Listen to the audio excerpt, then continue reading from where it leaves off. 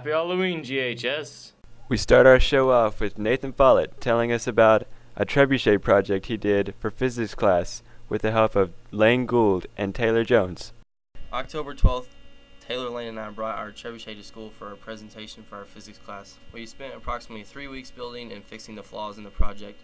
We argued a lot on the design and fabrication process, which slowed us down quite a bit, but overall it turned out nice.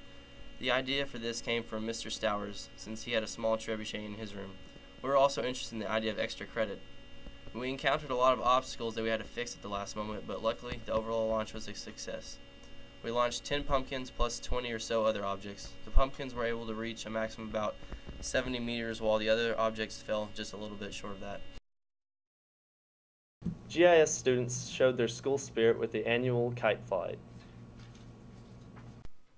On October 13th, GHS Pals participated once again in the annual kite fly at the Greenville Intermediate School. We now bring you a message from Crime Stoppers. It all started on a Thursday afternoon. The baseball team was outside practicing, but they didn't realize that they left their locker room unlocked. 2 girls walked into the school. They went down the hall to make sure no one was around. When the coast was clear, they walked into the locker room. First, they checked to see if there was any guys there. When there weren't, they went in and started rummaging through our lockers. They didn't notice when I walked in. I saw them stealing one of my friend's iPod and my cell phone. I was very upset. I went back to tell my coach after they ran out of the locker room.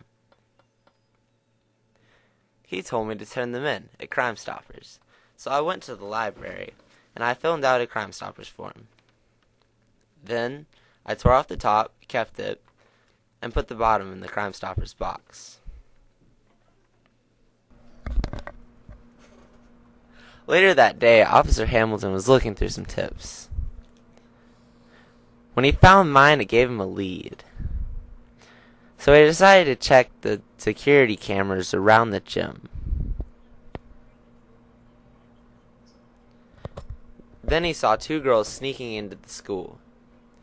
When he figured out who the suspects were, he went to class and arrested them. I got my cell phone back, and my friend got his iPod.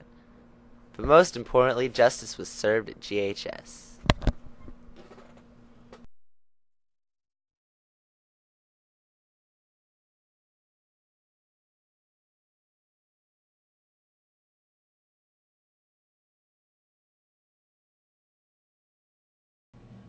Now on to Jake and Alex with nonsensical news. This just in an effort to gutlessly humor small children who wish they could receive Halloween presents as well as Christmas, the 2 holidays have been consolidated into one festive day. Have a safe and happy trick or caroling. The standards and regulations at the Highland Park game will be the strictest we've seen thus far.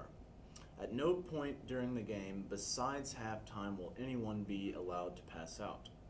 Those prone to heavy fainting are advised to stay home. We bring you the most outrageous political stunt of the year.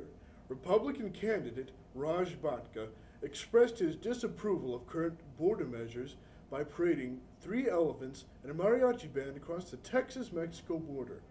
The elephants splashed happily in the water, and the band played exquisite music.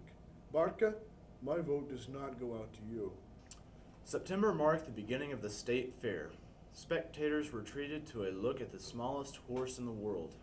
They had the opportunity to see Tiny Tim alive. We now finish up with GHS's most embarrassing moments.